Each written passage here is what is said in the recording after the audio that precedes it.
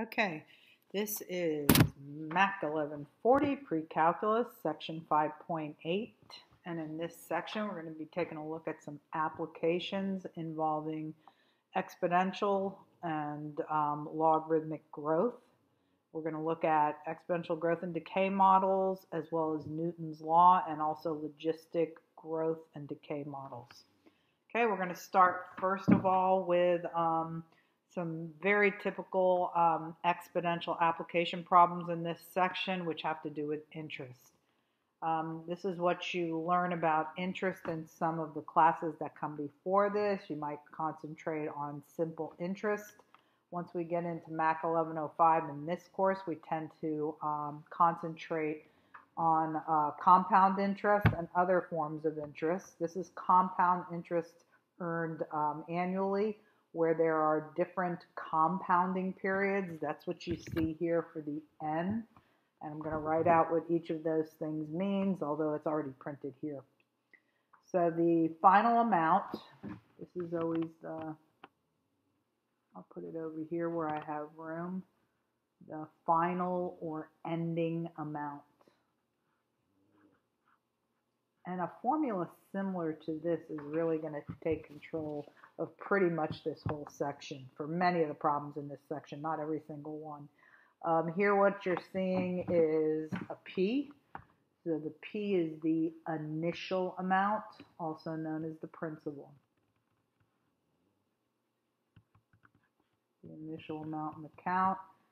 If you recall from previous courses, you may remember this, but simple interest, you just multiply principal, the initial amount, times the rate of interest, but used as a decimal. Your rates are always used as a decimal, and then the number of years that you're leaving it in the bank account. And whatever it turns out that you're being paid in interest, because interest is the bank's way of paying you for being their customer and keeping your money in their bank, which they can then use for loans and various other activities in the bank.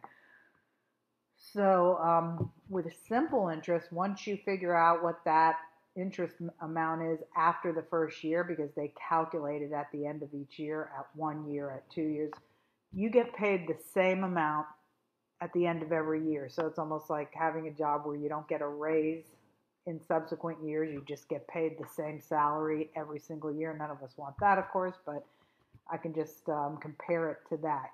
So let's say that you figured out your interest after 1 year for simple, and the bank was paying simple interest. You'd be getting, let's say you got paid $90 at the end of the first year for however much money you had in the bank account. You would then get paid $90 at the end of every year. Your interest amount would not go up.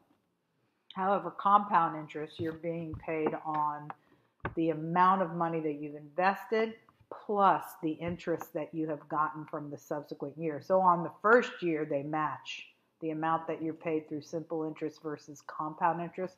But for every year after that, the amounts start to separate, and the compound interest is always more than simple interest, because you're getting paid once again on your principal amount plus also the interest that you've earned. So that base amount gets bigger and bigger, whereas for simple interest, they do not calculate it like that.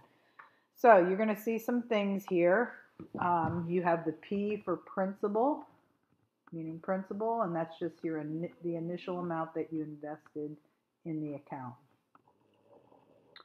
This R, that R is your rate of interest, has to be a decimal.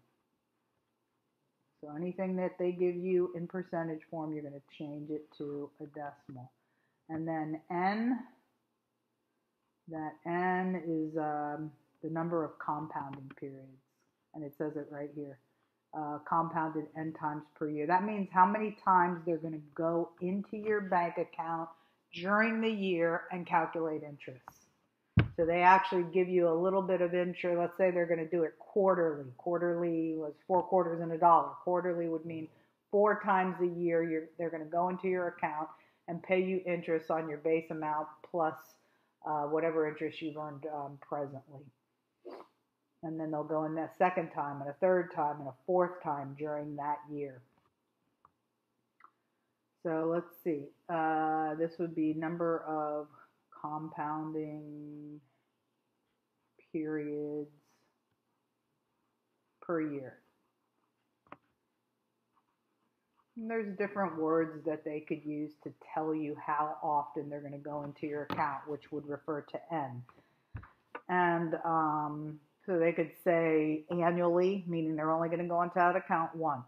They could say semi-annually. That means they're going to go in twice. They could go in monthly, and that means they're going to go in there 12 times during the year and pay you interest, and so forth. So different words that they can use to indicate how many times they're going to go into your account, and that would be your N value. And then T is going to be number of years. Now, if they make a comment that they're doing it compounded annually, then that T value will be 1. Okay, so for instance, let's go use that formula to answer this very first question. We are going to compound this annually, semi-annually, and quarterly. So with respect to the T value, because they've made this comment initially, 7% compounded annually. That means that your T is going to be 1 because of this comment right here. And then we're going to respond with different N values based on these words. So annually, that would mean they're going to go into your account just once over the course of a year. Here they're going to come in, they're going to go into your account twice over the course of a year. Here they're going to go in 4 times over the course of the year. And we're going to calculate the interest in each of these cases. Okay, so first one is annually.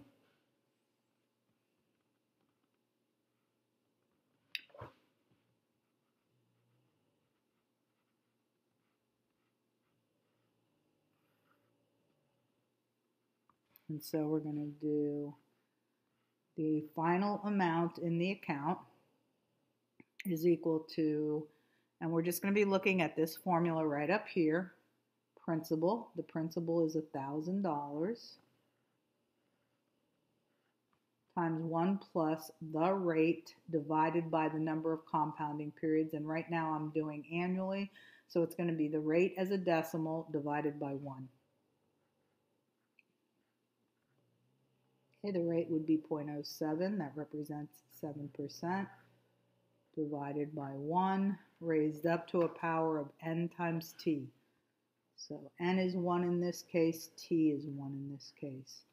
So this is basically just going to be 1,000, 1 plus 0.07 is 0.07, and then you have a power of 1, so you don't need to write it. So you can go ahead and put that amount in your calculator. And when you put that in your calculator, you get $170.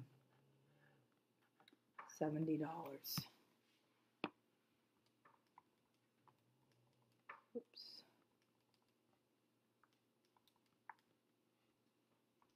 $170. Okay, next going to the next part, which is to calculate for semi-annual. I'm going into your account semi-annually.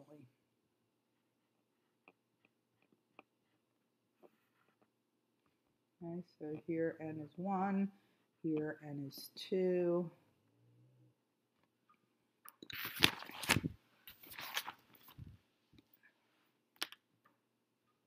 Okay, so this time the amount is going to be, again, look at that formula above, principal. And it's going to be 1 plus the rate, so goes the formula divided by the number of compounding periods, and then up here the power is N times T. This time N is 2 and T is 1 for all of these. So doing it over the course of 1 year. Whoops, I don't have enough zeros here, so let me fix that. Move this over a bit.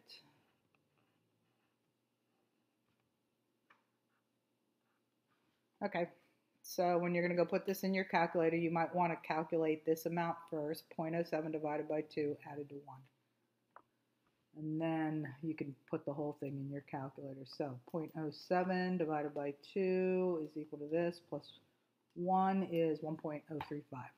So this is going to be 1,000 in your calculator times 1.035, which is this 0.07 divided by 2 plus 1, raised up to a power of 2 times 1, which is 2. Put that in your calculator, and you will have the amount that you end up with in your account when they go in there twice over the course of a year and compound. So 1,000 times 1.035 raised up to a power of 2, and that's $1,071.23. All right, 2 answers. Third answer, we're going to go in and do it quarterly, compounding quarterly.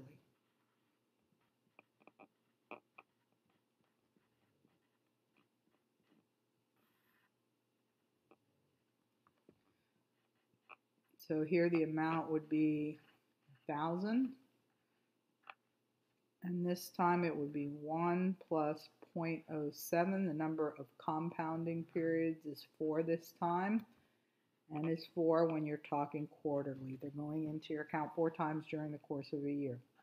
Then it's n times t as the power. Again, the n is 4. There it is right there. Stated again, times 1, because they're doing this over the course of 1 year. So this will be 1,000. Probably best to just get a single number in here. You know the power is going to be 4. So for what's in here, it's 0.07 divided by 4 plus 1.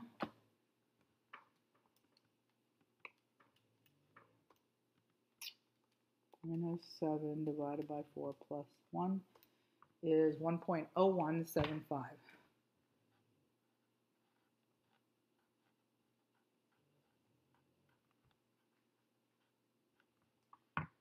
Okay, then to finish that off, that's going to be 1,000 times 1.0175. You don't really need the parenthesis, but I just put it on there. And this is 1,071.86.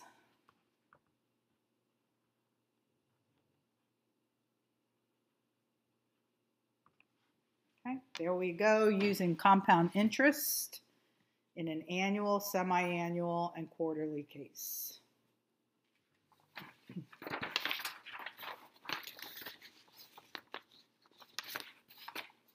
Okay, moving next to the type of interest where they are giving you interest or where they're compounding continuously. So we don't have a set number of times that they're going in. This is what we call a continuous type of compounding, and that formula was right here. The amount after 2 years due to an initial principal invested at an annual interest rate compounding continuously is the following formula. So you don't have a number of compounding periods anymore. It's just principal times E. Once you move into a continuous compounding situation, the base here is E multiplied by R times T. Once again, R is the rate. If you can't see this, I know it's a little bit small. It says P times E, and then the power is R times T. And don't forget to use every formula. When they're doing a rate as a percentage, you're going to use it as a decimal. And then the T is the amount of time in years. So let's go to this next problem and use that PERT formula. So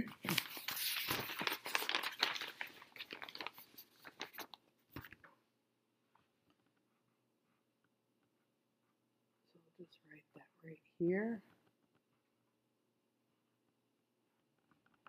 So the final amount with a beginning amount of $20 times E raised up to a power of, okay, your R is going to be 0.12. That's the same thing as 12%. You just take the decimal and move it 2 places to the left when you want to turn it into a decimal. And it's going to compound for 2 years. Okay, so this is going to be entered in your calculator as 20 times E raised up to a power of 0.24. Just try to get a single power there before you put it in your calculator. That times that is 0.24. So final amount in the account, it's not going to be much higher because you're only leaving it in for 2 years and you only started with a small amount. So after 2 years, it's going to be 20 times, call up that E raised up to a first power, which is in the first column, 1, 2, 3, 4, 5, 6, 7 keys down, and put in the power, which is 0.24. And it ends up that you have $25.42 after 2 years. Again, just because you invested such a small amount, so it doesn't go up much.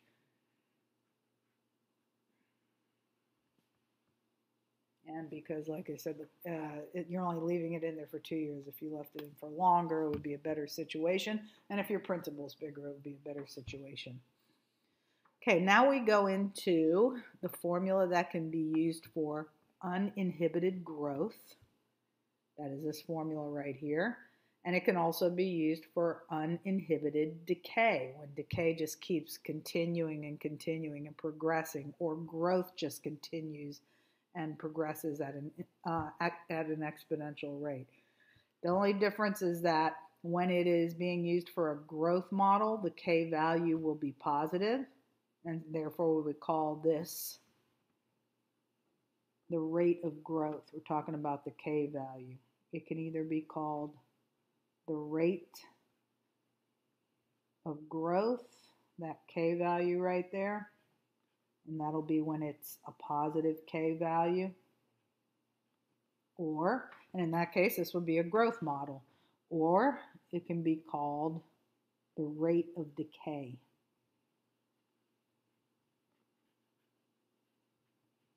And you would know that it's decay when the K value is negative. Okay, so this formula can be used for growth or decay, uninhibited types of growth or decay, and we're going to take a look at that in example 3. So in example 3, it says strontium-90 is a radioactive material that decays according to the function, and they give you a function where they've already set it up for you. You can see that it is decaying, and that's because this rate of decay is negative. That's the rate right there, is always the coefficient of T in this formula. So it's a rate of decay rather than a rate of growth because it's negative. Where A sub 0 is the initial amount, so this is kind of just like the formulas that you've been looking for at interest, having to do with interest, where you had an initial amount right here. It was called principal when you were doing the interest formulas, and this over here was just called A. It was the final amount. It's still like that. This is the final amount. You can plug in various values of T, but really this whole thing collectively is called the final amount. Let's see. So in this problem now, we're going to answer several types of questions, round to different places, and take a look at what kind of decay is going on in the problem. So it says, assume here, after they explain what it is, assume that a scientist has a sample of 800 milligrams of strontium-90. That 800 milligrams is the initial amount. So that's going to be the A sub 0 in this formula that you're talking about. So the very first question in part A, it just says, what is the decay rate? The decay rate is this right here. But they're asking you to give it as, convert the rate to a percentage. You know how my lab math will tell you to give it in a certain way, so you want to make sure that you know how to give this as a percentage. If something's already a decimal and you want to change it into a percent, you can either multiply it by 100, or you can just move the decimal 2 places over. That's the same thing as multiplying 100. So given it as they have asked for it here as a percentage, this is going to be negative 2.44%. That's it. Nothing to really calculate for that problem. Just slide that decimal 2 places over. In part B, In part B, they're saying how much strontium-90 is left after 10 years. That means they want you to evaluate this decay model at a time called 10 years. So you're going to put the 10 there, then the 10 right here. This side is just an announcement that you're about to evaluate at 10. And over here on the right, where the function rule is, that's where you're going to plug in all the numbers. So you want to put the initial amount. I had mentioned right here that they gave this one amount in the last sentence of the problem, and that is the beginning amount. Assume that a scientist has a sample, meaning he's beginning with a sample size of 800 milligrams of strontium-90. So we're going to put the 800 right there, multiplied by E. Now, when you're actually doing the problem, leave it in its decimal form. You don't need to write that leading zero. You can just write all the numbers that are on the right side of the decimal just to save some space. And we are evaluating at 10, and you can just put all of that in your calculator. Just 800 times e to the negative 0.0244 times 10. So I should turn it on. That might help. 800 times second function e, and the power that we have there is negative 0.0244 times 10. Negative 0.0244 times 10. Close that up to create the power.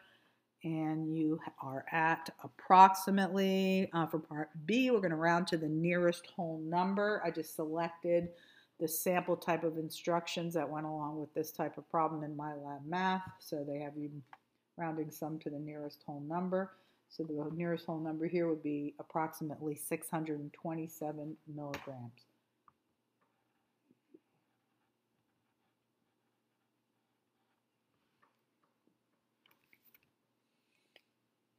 So this is the final answer for part B. This is the final answer for part A. So I should be highlighting these as I go along. I'll catch the other ones on the previous page later. Okay, so part C. When will only 200 grams of strontium be left? Because it's decaying. So you're losing more and more strontium-90 as time passes. So this is like saying, when will the final amount be 200 grams? Over here, this right here, the A sub T, is the final or ending amount. You can call it the final amount or the ending amount. So you want to take all of this A sub T, and just put 200 in place of it.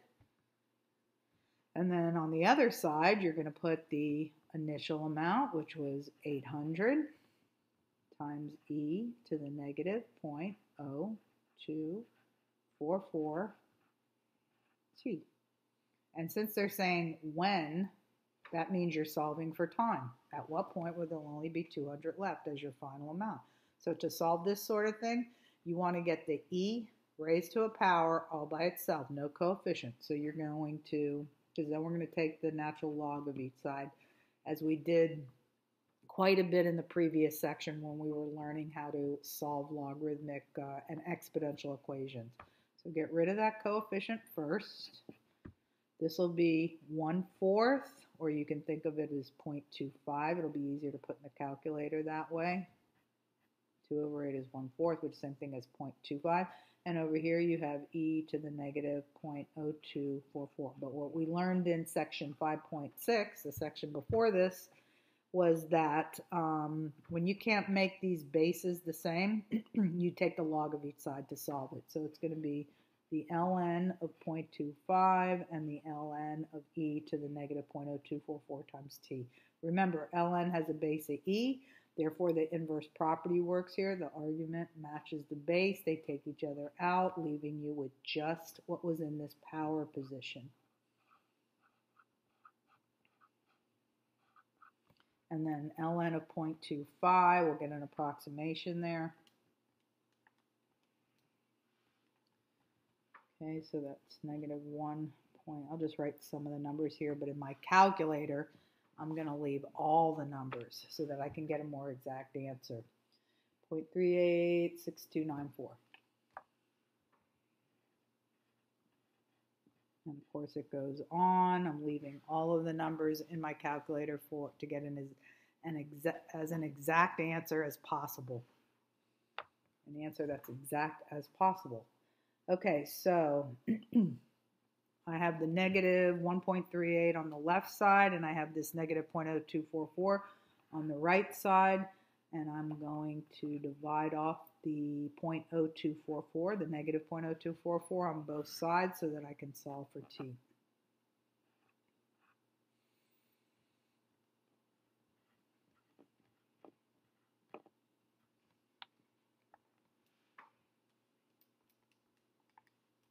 And so that is approximately, let's see, for part C, C and D weren't around to the nearest tenths place, so 56.8, 56.8.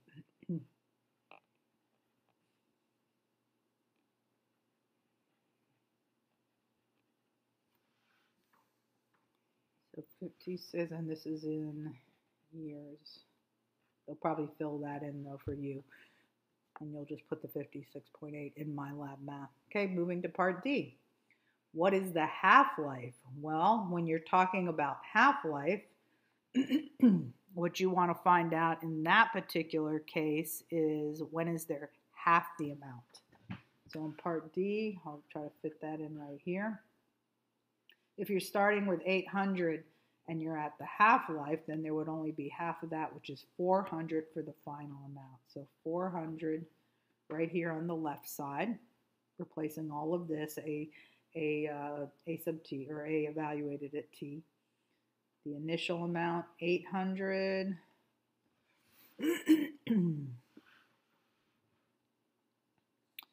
Okay, and times e to the negative 0.0244 t. Okay, then just like we solved the problem in part C, we're going to get rid of this coefficient first. That's going to leave you with e to the negative 0.0244 t. This is half of this. 1/2 is the same thing as 0.5. Then you're going to have to use natural logs to solve this. So I'm going to go natural log of 0.5 and natural log of e raised up to the negative 0.0244 t. This has a base of e. Therefore, the argument cancels with the base, takes the log with it, and down comes the exponent, negative 0.0244 t. And we're going to get this in our calculator. So we'll write down some of those numbers, but actually leave the whole value in the calculator window.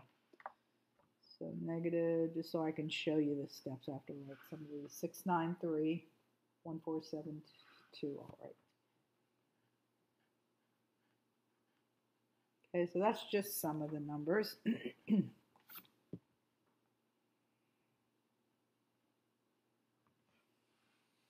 Okay, so if you're going to solve for t, that means you're going to divide this coefficient right off of the t. And whatever you do to the left side, you have to also do to the right side. So you'll be dividing by that same number on the opposite side. So in the calculator, we still have this entire number divided by negative 0.0244. And for that particular problem, you get, around to the tenths place again, approximately 28.4.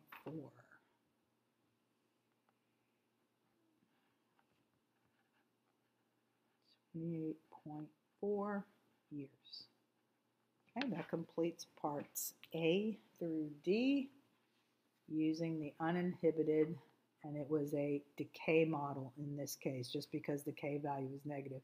They could ask you all these same questions, and you would go about all of them the same way, only instead of a negative power or a negative growth rate, they would have a positive growth rate and call it a growth model. Okay, let's see. I just wanted to say a little bit more about half-life, give you a little explanation in case you don't have a background where you know or you've heard anything about that. Just radioactive substances have a specific half-life, which is the time required for half of the substance. We talked about this in the last problem, to decay, to get down to half of what you started with. Carbon dating uses the fact that this is what some students don't realize that it's used for, but it's a pretty heavy science concept. Carbon dating uses the fact that all living organisms contain two kinds of carbon, carbon-12 and carbon-14. While an organism is living, the ratio of carbon-12 to carbon-14 is constant. But when an organism dies, the original amount of carbon-12 remains unchanged, while the amount of carbon-14 begins to decrease. So by calculating how much of the carbon-14 has decreased, you can tell how long ago something died, and that is important in a lot of cases that we study. The change in the amount of carbon-14 present relative to the amount of carbon-12 makes it possible to calculate when the organism has died. Okay, so we have a problem, again, that uses this concept. We're going to be using that same formula that we used in the last problem.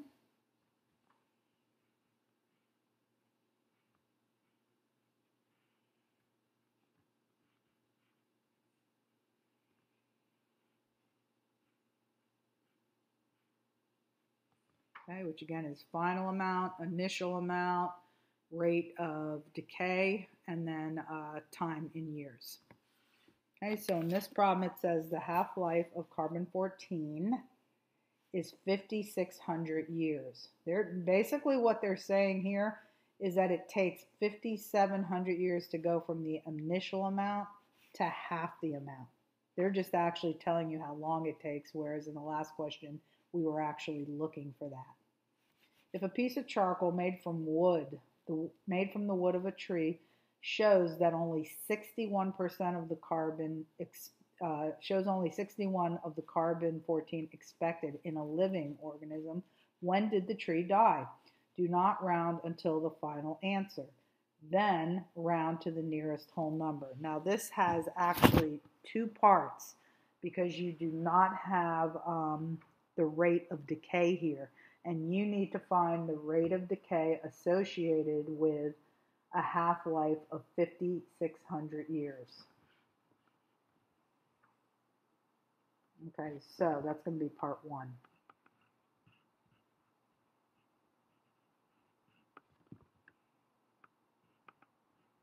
Find K, which is the rate of decay.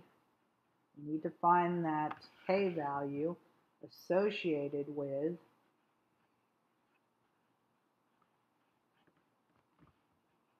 that half-life of 5,600 years. So we're going to see what the K value is, and then we can go on to use a more complete formula by knowing what the K value is to then come and drag the 61% in. So not ready for that yet. Right now what we're going to do is we're going to say there's an original amount, and if you know how long it takes for that original amount to decay to just half of the original amount. So right in here for the final amount, we're going to say that this is half the final amount of the original. And we actually know how long it takes for this to occur. So copying the rest of this formula, E times K, and for T, we happen to know that this is going to occur in 5,600 years as we go from the full amount to half the amount. All right, so now what we can do here is we can divide a sub 0, because this is a variable. We don't know what a sub 0 is. So we can divide that same variable right out of the equation, giving us a simpler equation of 1/2, which is 0.5. And then over here we have E. Move this over a little bit. E to the 5,600 times K. Right, which a product can be written either way, K times 5,600 or 5,600 times K. I'm just going to write it like that. Then we've looked at solving this type equation in several problems in the previous section as well as in this section. You can't make these bases the same. So therefore, you're going to solve this by taking the ln of both sides. On this side, everything pretty much melts away except the 5600 because ln's always have a base of e, and when the base matches the argument, they go away. Take that with it, and down comes the 5600k. Here, we're going to get this from the calculator, just as we have in the previous three problems. So we're going to go, and I believe we just got this in another problem. That's still in the calculator window, actually. So approximately negative 0.693, 1472.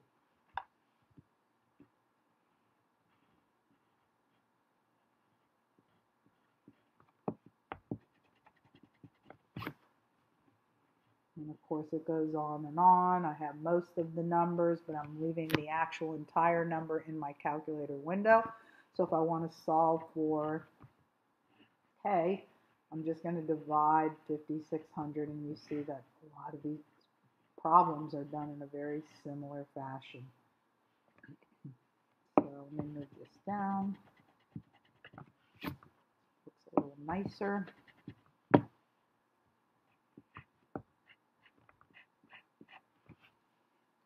Okay, so I still have that entire number right there in the window. So I'm going to go that, it'll still hold that, divided by 5600. So if you just come in here and go divided by 5600, it's pulling that last number that's showing there. Okay, so this k turns out to be, okay, it's an exponential notation. I'm going to take it out of exponential notation so that it is easier to work with. So, just a little refresher of exponential notation. When you see that the exponent, this really means negative 1.23 blah blah blah times 10 raised up to a power of negative 4. And if you want to get that out of base 10 exponent negative 4, that means that this coefficient is actually smaller than what you're seeing here. And you can see how small it is by just moving this decimal 4 places to the left, moving it in a manner or in a direction, the decimal, that will actually make it smaller than what it is now, because that's what a negative exponent indicates. So moving this once to get around the 1, and then 3 more times, filling in those blank spots with zeros. That'll get it out of scientific notation. So this is negative 1, 2, 3, 1, 2, 3. I'll just write 776. You know there's more numbers there. That's just approximate. Okay, so you have that k value right there. And once you have the k value, then you can bring in this other information that says if a piece of charcoal made from the wood of a tree shows only 61% of the carbon-14 that's expected in living matter. In other words, it's changing because it's decaying. When did the tree die? So now we can do part 2 now that we know k. Okay, now we're going to show that we understand that there's only 61% of the original carbon left. So again, looking at this formula, we have the original amount of carbon, of the carbon 14, and then we're saying that only 61% of that original amount of carbon is now present in the organism or in the piece of wood that they got from the tree. And then don't forget that this side, that original amount gets multiplied by E raised up to a power of K times T. But we know what the K is because we just found it for 5,600 years. The K value associated with 5,600 years. So negative 0.0001 23776. I'll hold it out to that many digits just for accuracy, times T. Okay, Similar to the method that I just used to solve the previous problem, you can get rid of this variable, a sub 0, which stands for the original amount. Divide it off of the right side and divide it off the left side, and then you'll just have a number. You'll just have 0.61, and then over here you'll just have e to the negative 0.0001, 2, 3, 7, 7, 6, t. And we can solve by t, just like we solve for t, just like we did in the previous part of this problem, part 1. Just go ln of this side, realizing that the base is e and that these two take each other out, with the natural log leaving you with just this.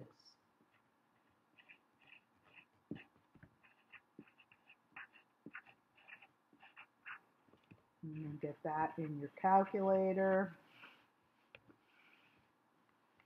So this is going to be ln of 0.61, close that, and that is, I'll just write some of these numbers, but I'll hold the entire number in the calculator window. So 0.494296.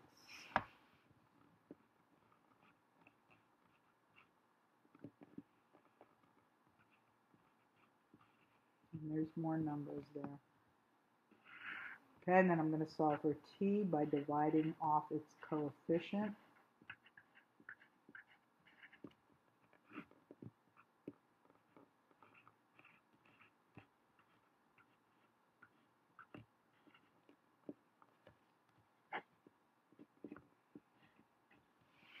So t is approximately, rounding off here, if you put the number that's in the window, hold the whole number, divided by 0.000123776, will be approximately, whoops, they were both negative. So I can just, it's okay, I can cancel that. So the number just comes out 3993, approximately. We round to the nearest whole number, which it says to in the instructions, round to the nearest whole number, about 3,993 years. That divided by that is this.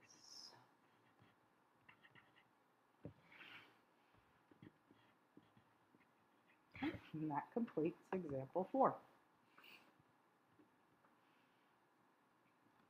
Let's highlight these final answers.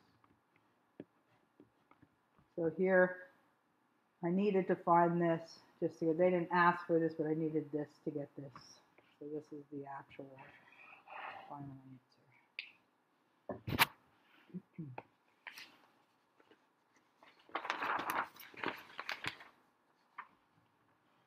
I'll just make sure I highlighted all the answers here so you know exactly what the final answer was for each of these. Those are the compound entrance problem answers. Then on this page, I highlighted both of the final answers, the top as well. Here, they didn't ask for this, but I needed it to get this. And let's go to example 5, see what's going on in that problem. Okay, so this is one common science problem, physics problem, engineering problem. Here we go with that one. Let's get everything out of the way. All right, so this is called Newton's law of cooling, and it states that the temperature of a heated object decreases exponentially over time based on the temperature of the surrounding medium. Okay, so in this particular problem, first let's try and understand what each thing in this formula counts for, as we always do when we encounter a new formula, and then see if we can apply it to example 5. So again, just like every formula used in this section, what you see right here, this U evaluated at T, that is the ending amount or the final amount. You could call it either one, it means the same thing. Okay, then this T that you see here, big capital T that you see in both of these places, that is the temperature of the the temperature of the surroundings. That's how I can put it in as short of text as possible. the temperature that the hot object, the temperature of the surroundings that the hot object is going to be placed in. The temperature of the surroundings. Whatever that temperature is, it's going to be used there and there. Okay, this U sub 0 that you see right here, that is the original or the initial temperature of the heated object. The one that's going to be losing heat and kind of acclimating to the surroundings. So the initial temperature. K will be a negative value because the temperature is going down, and you're going to be taking that initial temperature minus the temperature of the surroundings, multiplying it by E, raised up to a power of K times T. Okay, so let's try and apply this. There are several parts to this problem. I'm going to try and fit them all in here. Okay, so let's see.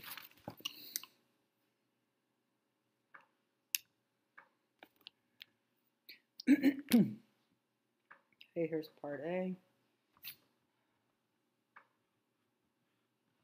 Okay, so part A, let's see. They want at what time, so we're looking for time, trying to solve for T, so don't plug something in for T because that's the thing that you're looking for. At what time is the temperature of the pan? Let's read the problem that goes with it. A pizza is removed at 8 p.m. from an oven whose temperature is fixed at 400 degrees Fahrenheit into a room. Now this is the surrounding temperature, into a room that is a constant 75 degrees Fahrenheit. So this is the temperature of the surroundings. Let's start labeling this stuff. So it comes out, this is going to stand for U sub 0, the initial temperature of the heated object, a pan in this case. Pizza is removed, a pizza in a pan. Okay, so this will be U sub 0, the initial temperature of the heated object, which is the pizza in its pan.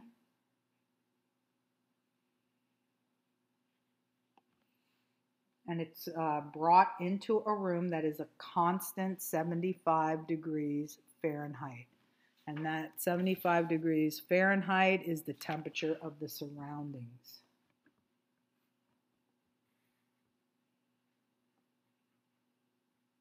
So this is T, the temp of the surroundings.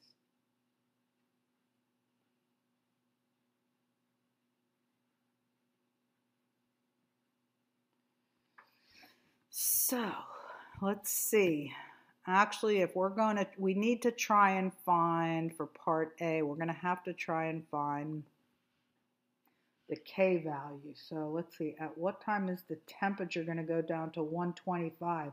So actually, we're going to have to do this in two parts. When we go to figure out at what time is the temperature of the pan 125 degrees Fahrenheit, that's when we will not be plugging in anything for T. We're going to be looking for it.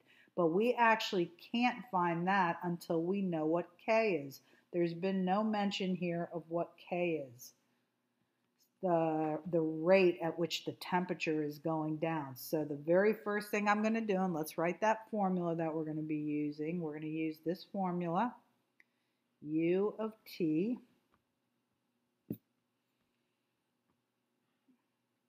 is equal to big T, initial temperature minus the temperature of the surrounding area, the surroundings. See, we don't know K. So we are actually going to have to use this. After 5 minutes, the pizza pan has gone down to a final temperature of 300 degrees. Final temp at 5 minutes. So if we know the final temperature at 5 minutes, we could actually figure out the rate at which the temperature is dropping, the rate at which the temperature is dropping. We can take this 300 and put it right here. It is the final temperature. The ending amount would be the final temperature. So we can put the 300 degrees Fahrenheit right there. And then as far as T, well, that is the temperature of the surroundings. And we said that that is the room. This hot pan, this hot pizza in a pan is being brought into a room that is consistently 75 degrees. That's the surroundings it's being brought into. I'm not going to put the degrees or the Fahrenheit symbol or anything like that. This is the initial temperature in the problem, which was, let's see, the initial temperature was 400. The initial temperature of the hot object coming out was 400. That pan was heated. Pan with the pizza was heated to 400. Okay, so we have the initial temperature of the hot object, the hot pizza in the pan. We have the temperature of the surroundings, 75, and we happen to know that within 5 minutes, the ending temperature, it had already gotten down to 300 degrees. So when we come over here to fill in this stuff, we don't know the rate, but it took 5 minutes for this to get down to 300. So we have everything except the K value. So in this way, we can find the K value first. So now let's clean all of this up the best we can. This is going to be, let's see, I think the very first thing I'll do, because we do want to isolate this E term right here so that we can end up taking the ln of both sides to finish solving it. So we want to try and move everything away from it. Right now you're looking at 75 plus 400 minus 75 is 325 as the coefficient of E raised up to a power of 5K. And then over here there's a 300. If we move this 75 over here, that'll leave us with 225 is equal to, so that won't be there anymore, and then you'll have a 325 as the coefficient of this E raised up to a power of 5K. We're going to get rid of the coefficient by dividing it right off of there. And notice that I've done this in every problem. I've always isolated that E term by dividing the coefficient right off of it, and then it's time to take the natural log of both sides. So this cancels, 225 divided by 325.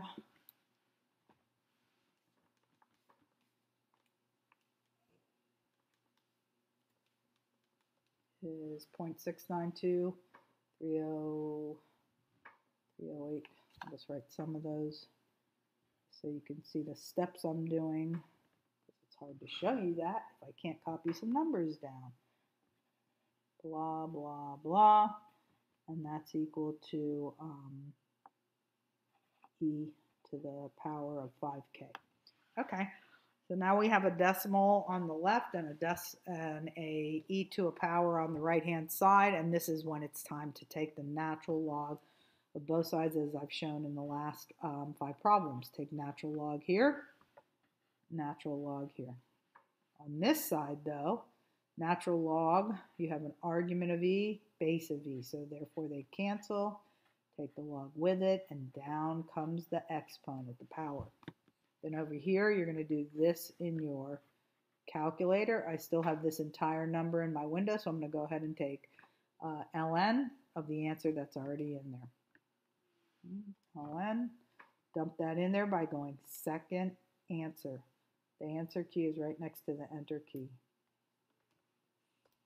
Okay, so then it'll get you this, negative 0.367724 approximately, on and on and on, is equal to 5K. I'm going to finish this off by dividing by 5 and then dividing this by 5.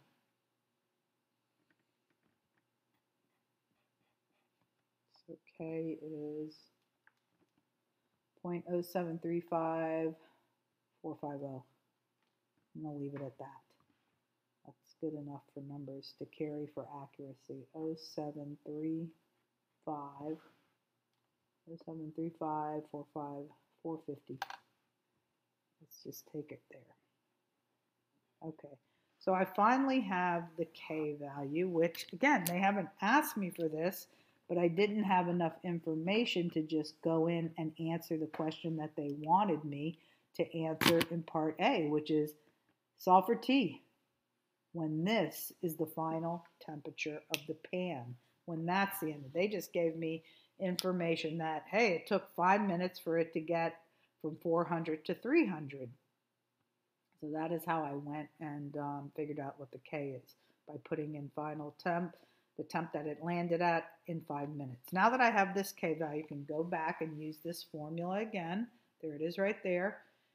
You evaluated at T. This time we don't know what the T is, and this will be the same, the 75.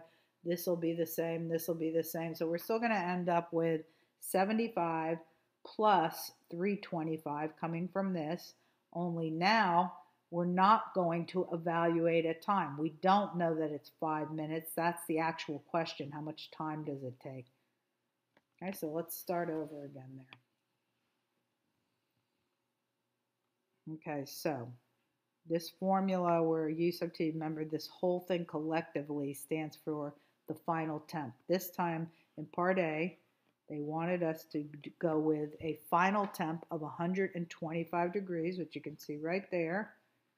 Remember the temperature of the surroundings was 75. I'll just put this information in there again. The initial temperature was 400. You really don't need that degree symbol. Again, temperature of the surroundings. And we now know the K value. Remember, it's E raised up to a power of K times T, but we don't know the T. We're solving for that this time. So let's see, the K was negative 0.0735450 times T. That's the power on that E.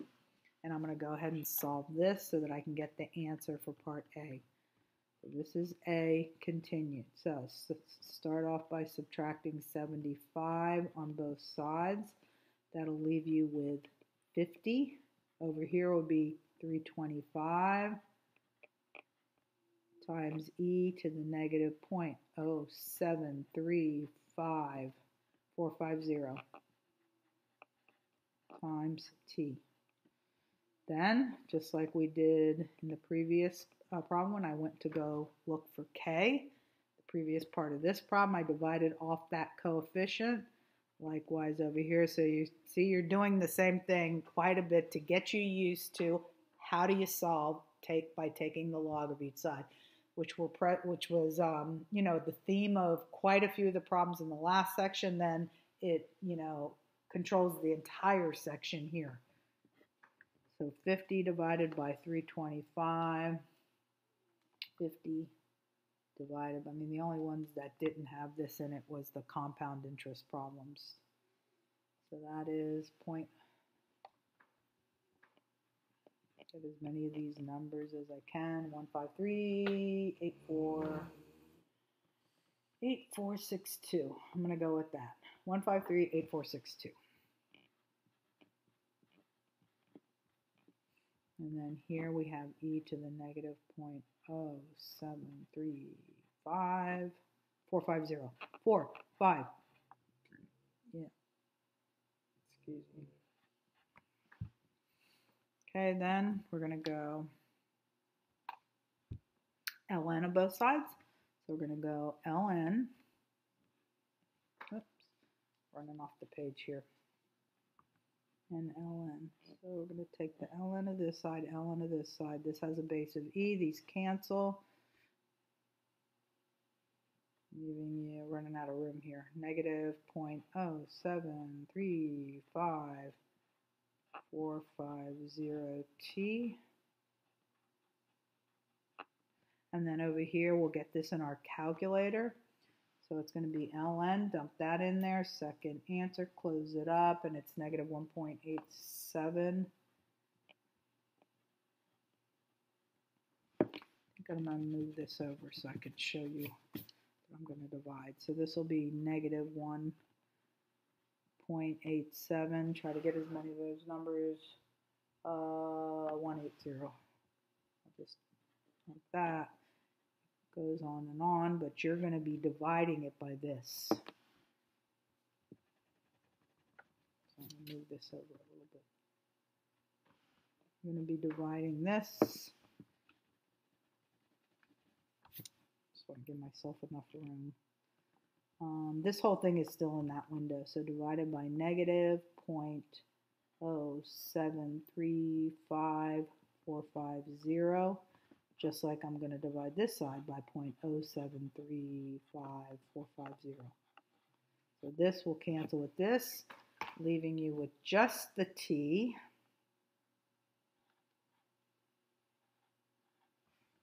And then over here, it's the negative 1.871 divided by the 0.0735 divided by 0.0735. And then it was 450. 0.0735, and then it was 450. 450.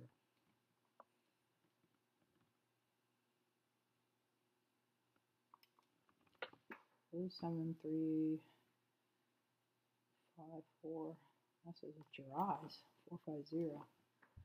Okay, so what I ended up getting there, let me just do this again. This was negative 1.87180 divided by negative 0.0735450. So it was a negative divided by a negative. That makes it a positive number for time, which makes sense. Time's positive. And it was approximately 25 years. Okay, finally, getting the answer for part A. Okay, so if the question, and wait a minute, this was, let's see, that wasn't in years, this was in minutes. Everything was in minutes. Remember the 5 minutes at the beginning, so this was in minutes. And if the question specifically was at what time, well, the pizza was taken out at 8 o'clock.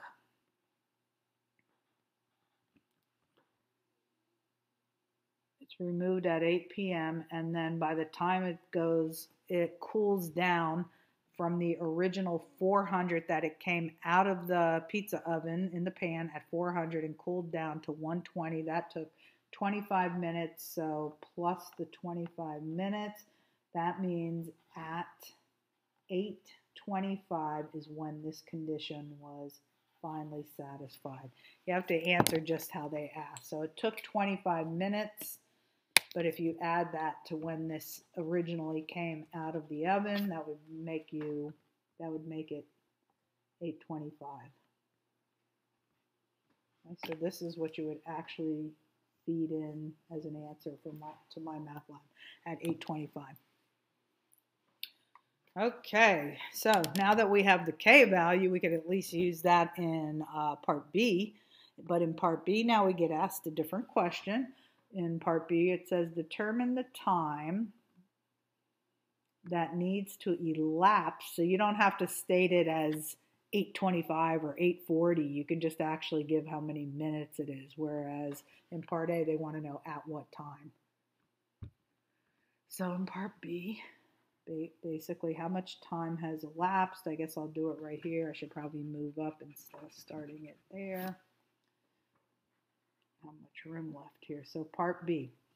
Determine the time that needs to elapse before the pan comes down to 190 degrees. You can see the formula still right here. Remember, this is final tenth. Always the final amount there, what's over on the left-hand side in all these problems from example 2 to the one I'm on right now. So now we're coming down to 190 degrees is our final, the temperature that we end up at, rather than 125 that we used in part A. And all of this other information is the same. The temperature of the surrounding room is 75. You really don't need these degrees while you're doing it, while you're working the problem. The initial temperature was 400.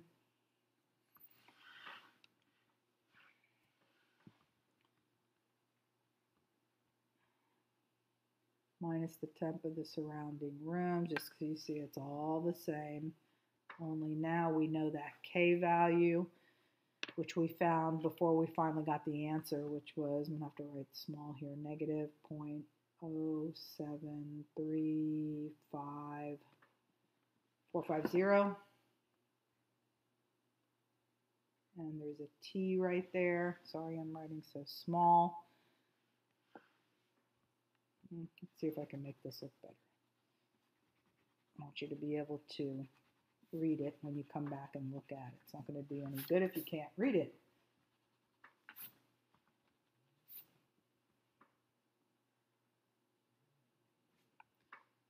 Okay, so this would have been 75. This initial temperature was 400 minus the 75, right, a little smaller. E to the negative 0.0735, 450 times T. Okay, and then go through all the steps of cleaning it up. Subtract 75 from both sides, which would bring you down to 115. This would be gone. Here you would have 325, just like you keep getting in each of the steps that I've done, multiplied by e to the negative 0.0735, 450.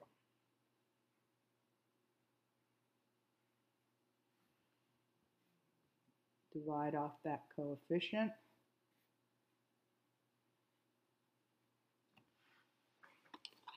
So it's 115 divided by 325.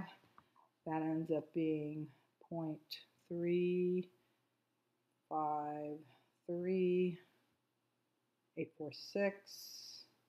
But we'll get the actual number in the calculator so we can have an exact answer. Want the answer as exact as possible. 0.0735450. And you know the drill. We are now going to be taking the ln of both sides. But let's get this actual number just in case there were more digits here. So 115 divided by 325. That was went pretty far. But I have some of the numbers right there just so you can actually see what I'm doing. But I'll keep this entire number in my calculator window for accuracy. So we're taking the ln of that number in the calculator. We're taking the ln of this side. That same theme repeating of when it is necessary to use the log of each side to solve. Specifically natural log when the problems involve e. Because this will cancel with this, take the log with it, down comes the exponent.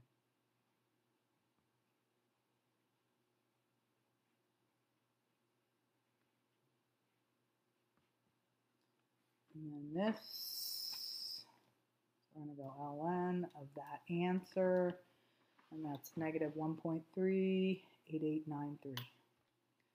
Negative 1.038893.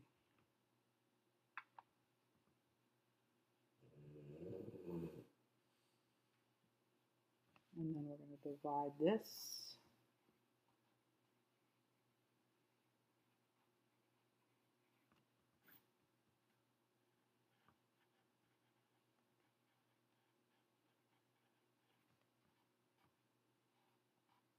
That gives you T is approximately, when you put this divided by this into the calculator, it's approximately, we're rounding off here, 14 minutes.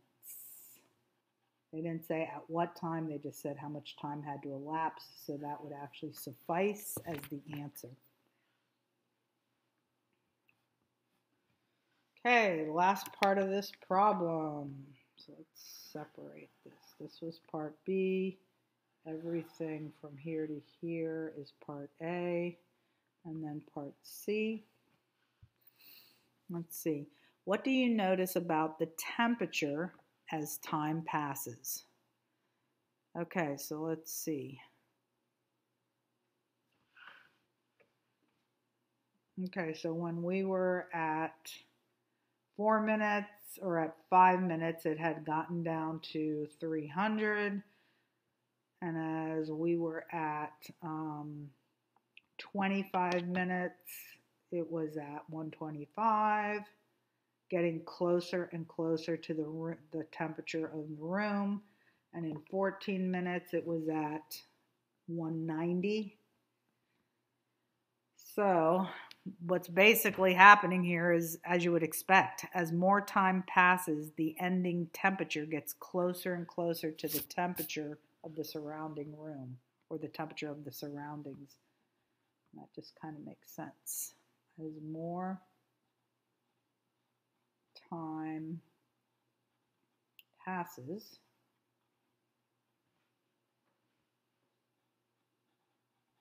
the ending temp of the pizza in its pan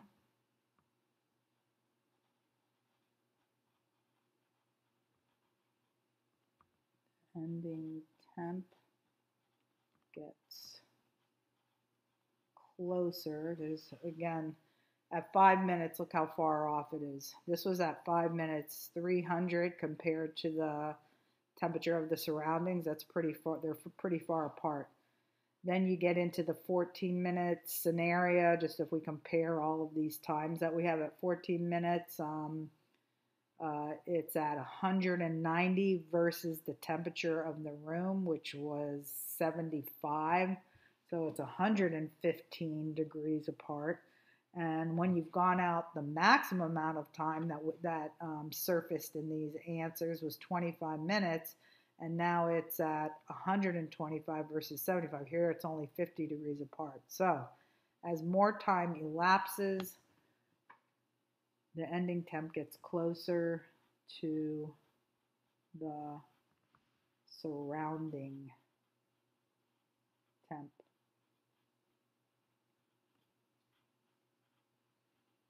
Okay, and that is the answer to parts A, B, and C. Lots of work. Okay, last thing that we're going to look at. So we looked at right here. Let's see, where did we look at that? Okay, so when we were on this page, I think we did a couple of problems like this. We were looking at uninhibited growth, which can also be used, this same model can also be used for uninhibited decay, where it just doesn't have a top on there. It can just keep decaying and decaying, or just keep growing and growing. It's not limited. So we had that problem where we used that model, and we also had this problem where we used the same model, and both of them were decay. Then we went to Newton's law, which had its own particular formula for Newton's law of cooling. And now we're going to go and look at the type of growth and decay that is limited. So these are modeled by what's called a logistic model. A logistic model describes a situation where the growth or decay of the dependent variable is limited. Just doesn't go on and on and on.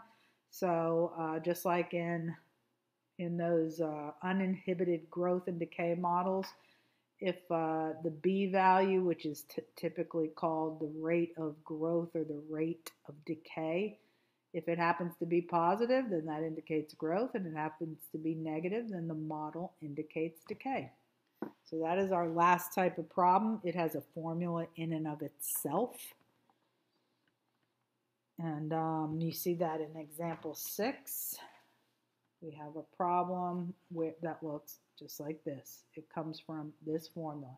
So it says the logistic model, P evaluated at T, is 93.8105 divided by 1 plus 0.0304 times E raised up to a power of 0.1965 times T. And this model represents the percentage of households that do not own a personal computer since the year 1983. Very first question, they want to know what is this function evaluated at 0. So you're putting a 0 in for t here as well as here. Okay, so in part A, let's do it up here so we can conserve room. This 93.8105 divided by 1 plus, you don't need that 0, you can just go 0.0304 just to save some room, times e to the power of 0.1965, and we're evaluating at t equal to 0. So basically what this is this times this is 1. Anything raised to a power of 1 is itself. So let's see. Oh, no, that's 0. So this is 0 right here. So e to a power of 0 is 1. That's what I meant to say. And then 1 times 0.0304 is just 0.0304 plus the 1 that you see down here. So this function evaluated at 0 is 93.8105 at the top, and then at the bottom 1 plus 0.0304. Okay, so we're there. This times this 0.0304 plus 1 is 1.0304. And then when you do the division, this divided by this, it comes out to approximately 91. So this would be 91%.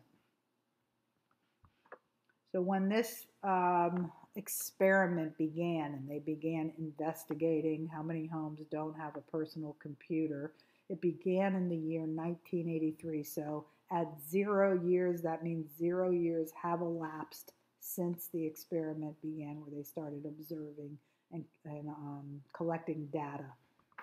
So at that time, 91% of the households did not have personal computers. Okay, that's part A. Okay, which sentence below describes what it means, what this answer means? I just said it verbally, so we should be able to pick out the answer here. So let's see. It's the percentage of households with a personal computer? No. They tell you right here, represents percentage of households that do not own a personal computer. So that's not it. It's the year, P sub 0 is the year that no households had a 0. No. The 0 means 0 years since 1983. That means at the onset of the data collection period. That's what that means. P sub 0 is the year that all households? Nope. P sub 0 is percentage of households without a personal computer in the year 1983, right when the data collection period started. So this is the answer. Okay, part B, use a graphing utility to graph P evaluated at T, the P function. Choose the correct graph below. Okay, so I'm going to put this in, put it on, clear, go to y is equal to, clear out whatever is there, and then we're going to do this function. So we're going to do 93.8105 divided by, let's put all of this in parentheses since there's quite a bunch of business in the denominator, and it'll be 1 plus 0.0304 times e raised up to a power of 0.1965 times t. But, you know, they use a t here to stand for time in this function right here. But you can use x. Just remember that x stands for time in years, because this time we're talking about years. So we'll put an x right there, because the 0.1965 was multiplied by t, but we're using x. Press enter. And then we can use a standard window, but we want to make sure that we see the top of the graph and the bottom graph so we can pick the appropriate graph. So let's just try zoom standard, just see how much of it looks like it's cut off. And we can always go in there and look at, nothing.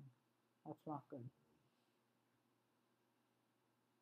Okay, so let's see what happened here. Divided by 1 point e raised to,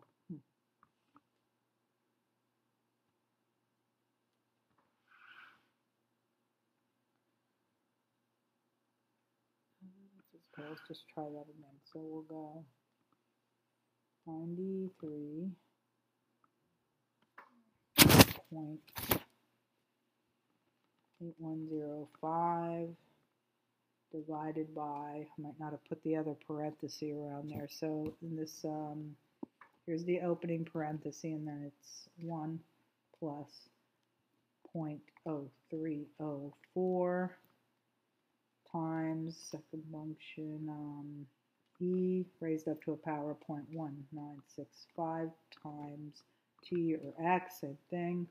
That's what it is. I closed the parenthesis for the power on the e, but I need another parenthesis to go with this original parenthesis in the denominator. Press enter. Now graph. And still have a problem.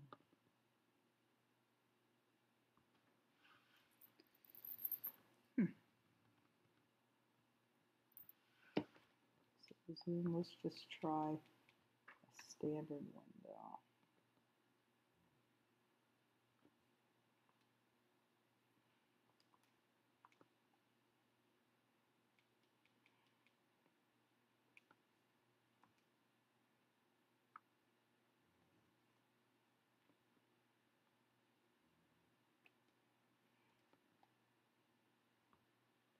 Not sure why that's not coming out. That's pretty weird.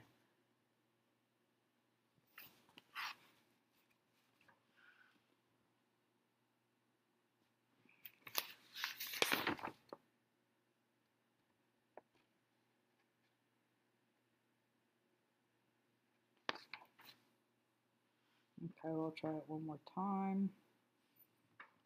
P sub t.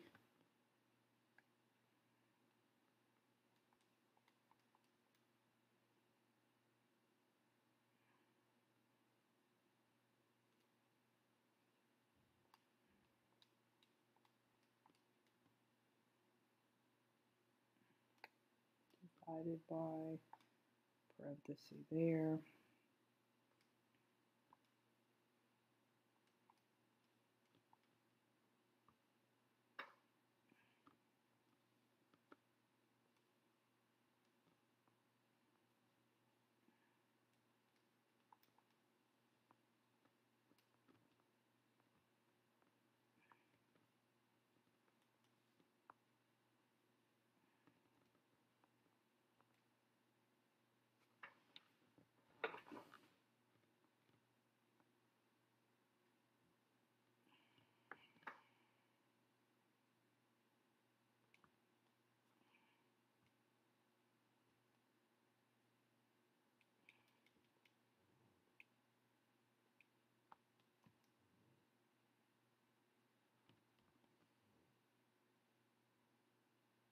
Now we're getting something.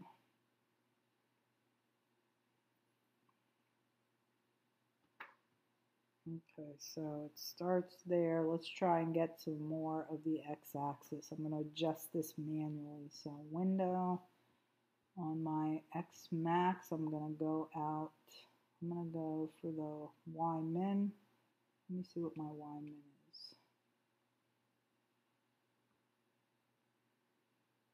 I think I'm going to go as low as -10. And then my x max, I want to go out a little further. Just adjusting manually right now. I tried a zoom fit window. Let's see what this looks like now. So here comes the graph like this. Approaches the, give myself more of an X max. So window.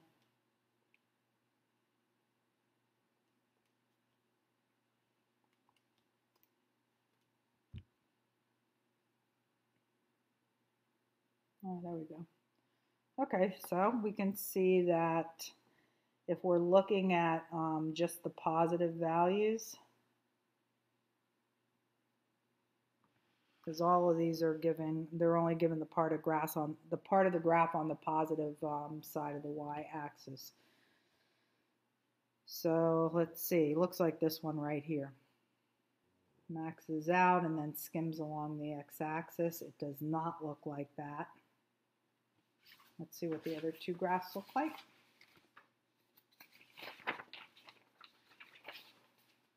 No, definitely not that, definitely not that. So this is the graph that it is. Okay, so that would be part A. Okay, then moving on to, I think there's one more part here, part C. Part C says, what percentage of households did not own a personal computer in 1995? So just knowing how to work with that formula, if you're going from 1983 and what was going on then after 0 years had elapsed, as we looked at in part A, and then you're talking about looking at it again in 1995, well, from here to here, if you subtract these, the 12 years has elapsed. So t is equal to 12. So now you're going to be taking the function and evaluating it at 12. Because that would be in the year 1995. So it would be 93.8105. And then down here it would be 1 plus 0.0304 times e to a power of 1965, and we are evaluating this situation in the year 1995, at which point 12 years has elapsed since 1983, and that's why we're evaluating at 12. So remember, this formula gives the percentage. We're going to put all of this into the calculator.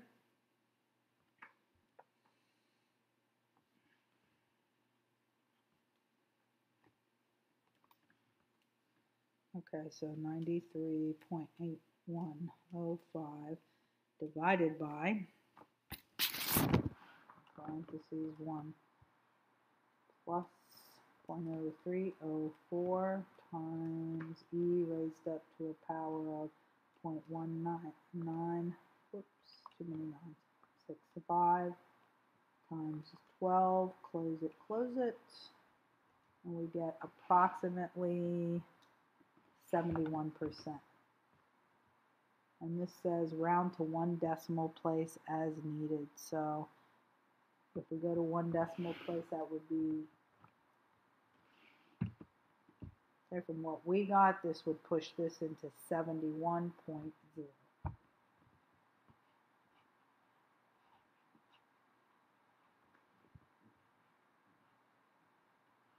So 71.0%. In what year did the percentage of households that do not own a computer reach a final percentage of 10%? So since this is an ending percentage, that means we're going to take that formula that we were working with, which was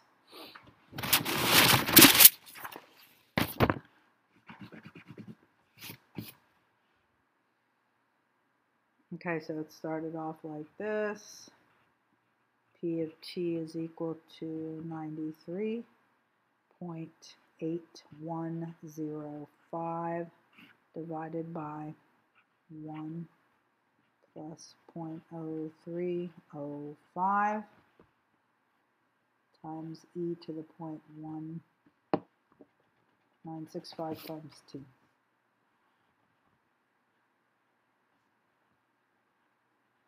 But this time they're saying the final percentage is 10%. So when you go to do this problem, all you're going to do is in for P of t, you're going to put a 10 for 10% because these are calculating percentage type numbers. So there's your percentage. And then copy this side over here.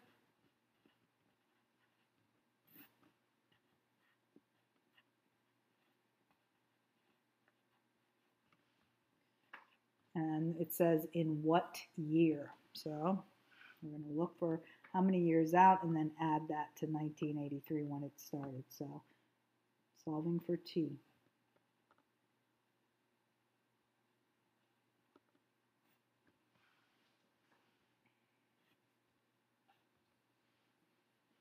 Okay, so this is going to be, I'm going to cross multiply to get rid of the fraction. So we're going to go this times all of this. So 10 times 1 plus 0.03. And I think that was an 0304. 0304.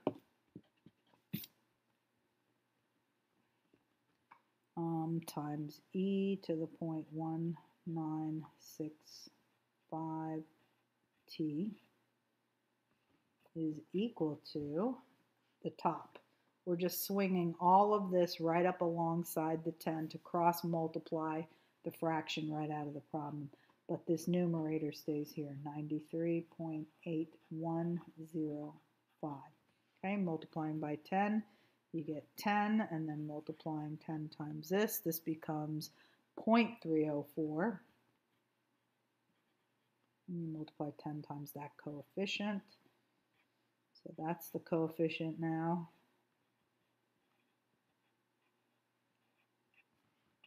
Is equal to 93.8105. Okay, then we're going to take the 10 and bring it to the other side. So now at this point you have 0.304 times e to the 0.1965 t as a power is equal to 83.8105. And we're going to divide this coefficient right off of here, 0.304, 0.304. We're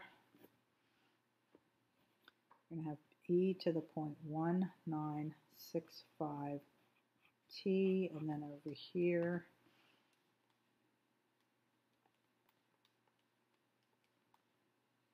divided by 0.304.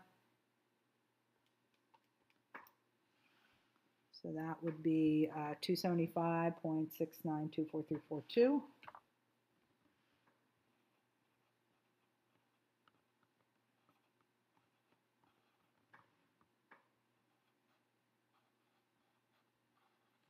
And then remember how the main theme here for solving an exponential equation where you can't get the bases the same. So you're going to just take the natural log of this side as well as this. Okay, so on this side, this basically melts away due to the inverse property, and down comes that exponent.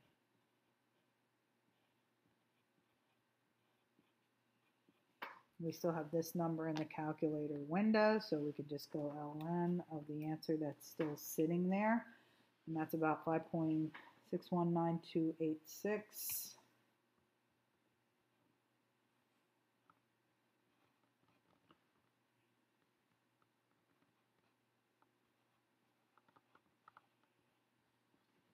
And then divide this coefficient right off of the t so we can finally solve for the number of years it took to get to 10%. Oops, sorry, let me just let you see everything that I'm doing. Okay, so I was at the point where I put the 10 in here, copied the right side of the equation, cross multiplied by 10. That made it look like this, 10 times this entire denominator, leaving the 93.8105 on the other side. That gave me 10 as I distributed the 10 plus 10 times 0.0304, which is 0.304, still raised to a power of 0.1965. Then I subtracted 10 from both sides. If you couldn't see this while I was working it, that gave me 83.8105. Then I wanted to divide that coefficient off the e so that I could go into the step where I take the ln of both sides. So divided both by 0.304, got 275.6924342. Then I took the ln of both sides. On this side, everything melted away except the 0.1965t. On this side, I got this number. And finally, in this step, I'm dividing by 0.1965, leaving me with t is approximately this divided by this is approximately 29 years. So let's see how they phrase the question. In what year? So this is just how much time has elapsed. How much time it took for it to get down to 10% of the households not owning a personal computer. So if you want to actually answer the question that they're asking in part C, the year would be, well, data collection began in 1983, and then 29 years later, you are at a situation where you're at 10% of the households not having a computer. So 1983 plus 29 years of elapsed to get to that situation, that would put you in the year 2012. Wow, that section was exhausting. Okay, so that's everything, a little bit of each of the different problems you're going to be expected to do in MyLab Math. Okay, that completes section 5.8.